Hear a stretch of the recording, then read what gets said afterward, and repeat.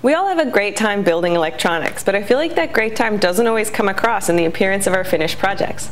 But meet the Pibow. I dare you to find a more festive enclosure for Raspberry Pi. It's made up of several layers of acrylic in a rainbow pattern, and it makes this nice solid block that's still ventilated and has access to all of the ports.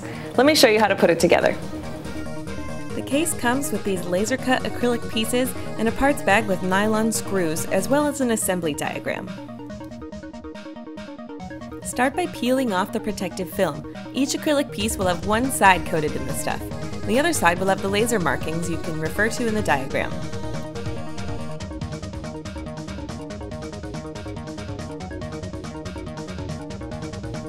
Start with the clear plate, part 0, and then grab the purple part, part 1. The laser etched numbers line up in the same corner so you can be sure all your pieces are in the right orientation. After part 2, the Raspberry Pi goes on, and then all of the rest of the parts stack up in order. Pause after part number 5, the orange plate, to install your GPIO cable before stacking the final remaining pieces on top. It's easiest to use Adafruit's micro SD card adapter with the Pibow by installing it before you're done affixing all of the nylon screws. I found that I could still get the micro SD card in and out with a small screwdriver. The nylon fasteners go on easy with the help of this extra acrylic bit that comes with the kit. It helps you hold the nut steady while you drive the screw on the other side.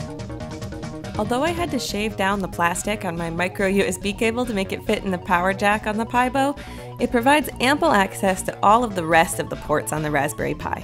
And I think it's really a lot of fun. So I hope I've inspired you to go make something cool with your Raspberry Pi. Check out our Pi tutorials on the Adafruit Learning site and our Raspberry Pi playlist here on YouTube. And while you're at it, don't forget to subscribe.